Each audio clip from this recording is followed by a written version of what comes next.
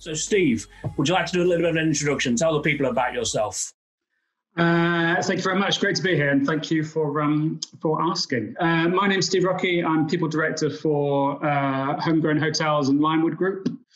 I kind of started off in hospitality. I did a hotel catering degree, and then I graduated in 1999, and I've always done HR. So my first job was an on-site personnel, as it was called back then, personnel officer at the Millennium Dome. So kind of opened and closed that. Did probably about 6 years in contract catering with Compass Group, another 6 years as an HR manager with Pizza Express, so kind of into the world of casual dining. Mm-hmm. 3 years thereafter with Byron. I then did some consultancy stuff for about a year, and then the opportunity at Homegrown came along, which was one not to be missed. Started to work with the Pigs and Limewood Group for about 3.5 years now, something like that. But the one that really stands out there is the Millennium Dome. That's an iconic project of our time, isn't it?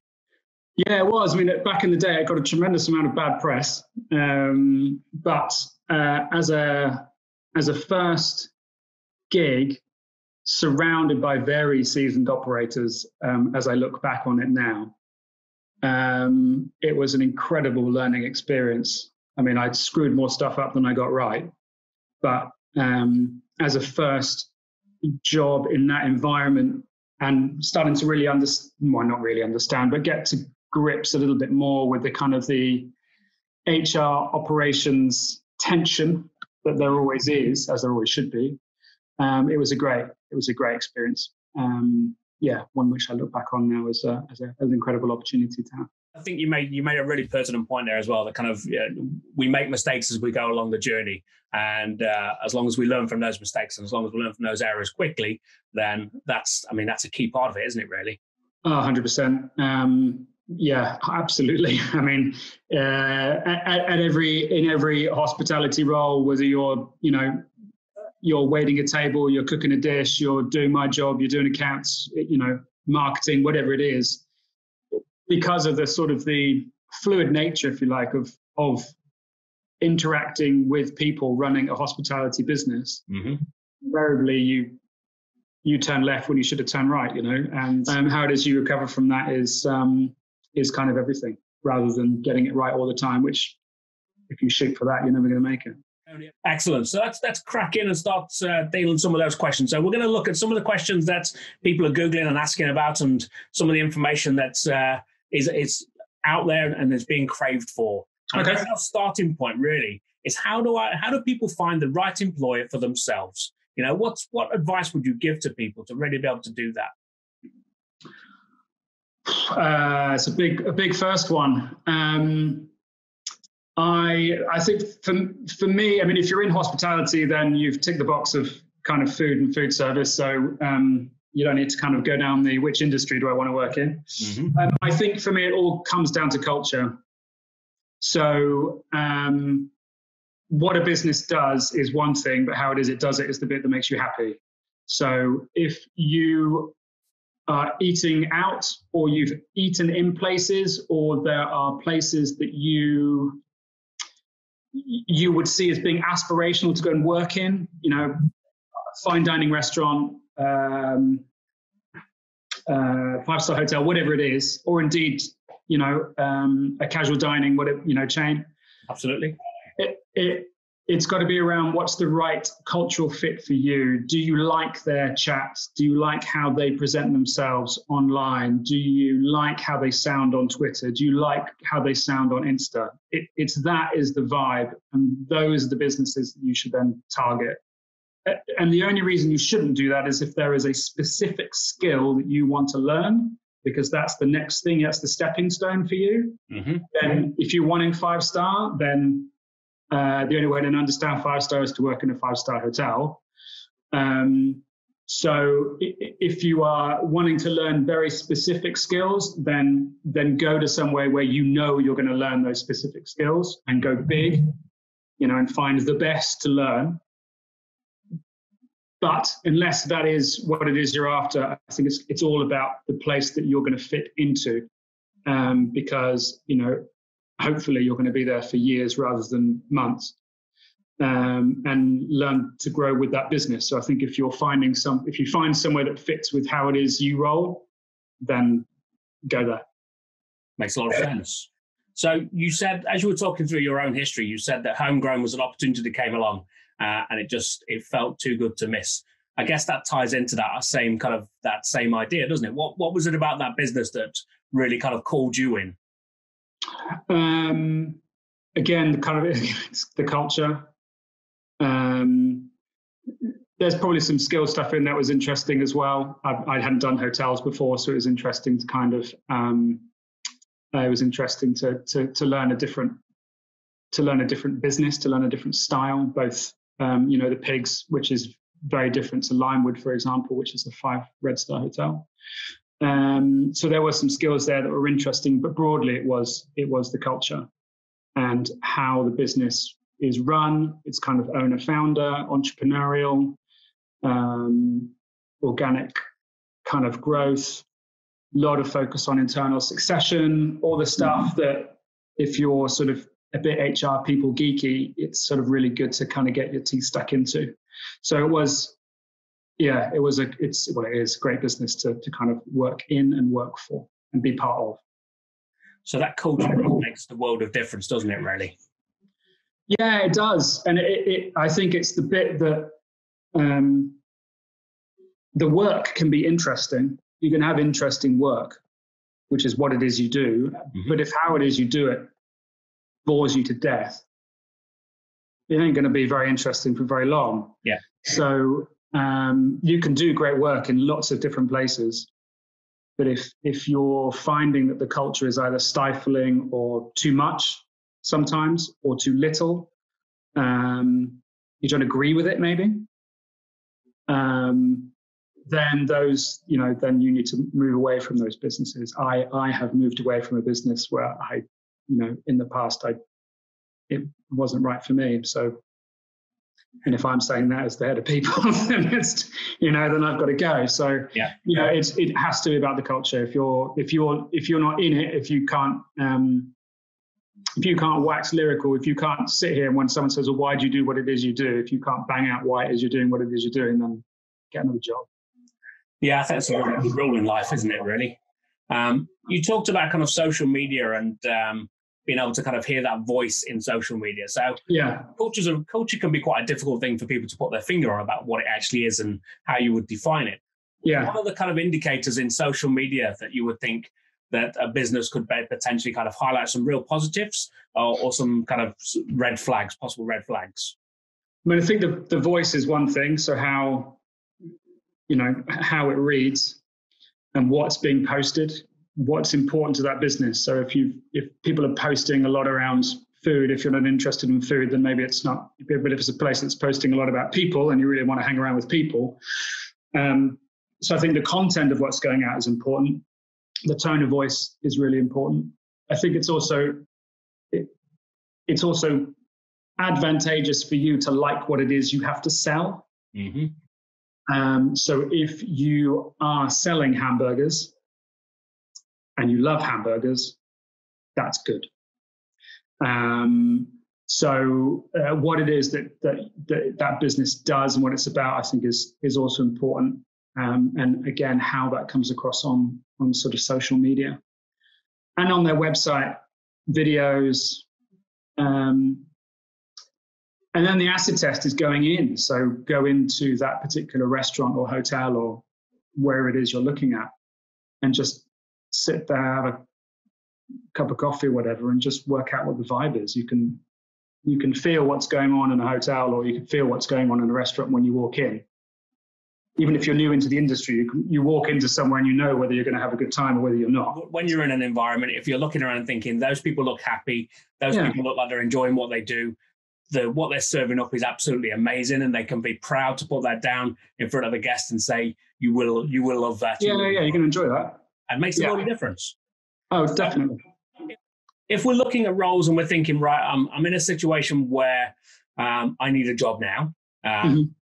Do you think that there is a kind of a maximum number of jobs that people should be applying for at any given point, or should they just be going all in and applying for every job that they look at and think, that looks like it kind of makes sense to me? I think tailored and targeted is always the way to go, else it just screams panic. And I think it's important that as a candidate, you are out in the market representing yourself as you would want to be seen.